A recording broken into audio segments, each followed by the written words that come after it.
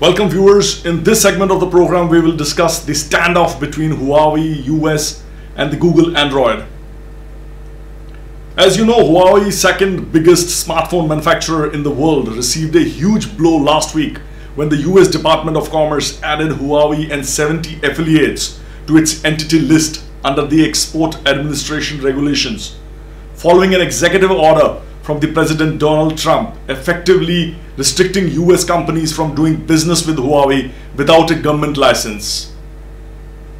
The move comes amid escalating trade war between US and China and the arrest of Huawei's CFO Meng Wanzhou by Canadian authorities at the request of the US in December last year.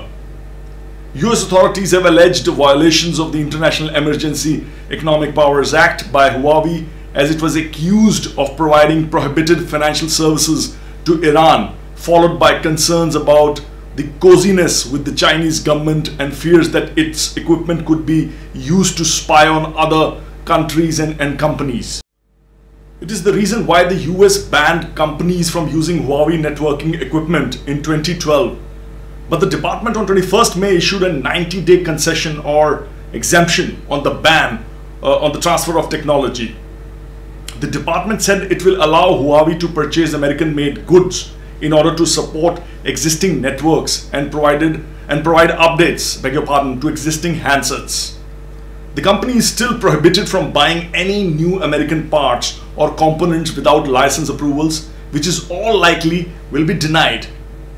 Security experts have been warning about Huawei for more than a year, but it is only in the last week that those warnings have escalated into an all-out blockade on the company's US suppliers.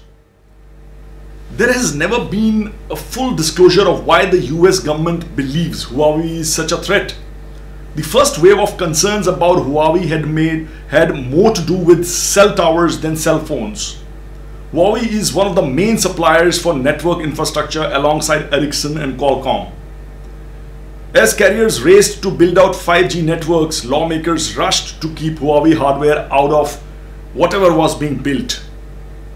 There was never any hard evidence of backdoors in Huawei's cell towers, but as intelligence experts saw it, there did not need to be.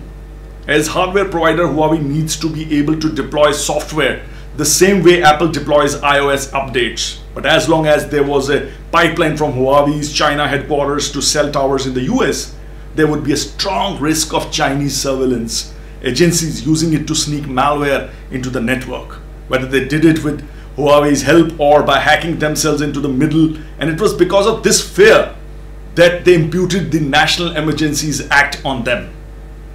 A report on the potential impact of stringent export controls on technologies found that US firms could lose up to $56.3 billion to export sales next 5 years. The report from the Information Technology and Innovation Foundation said the missed opportunities threatened as many as 74,000 jobs.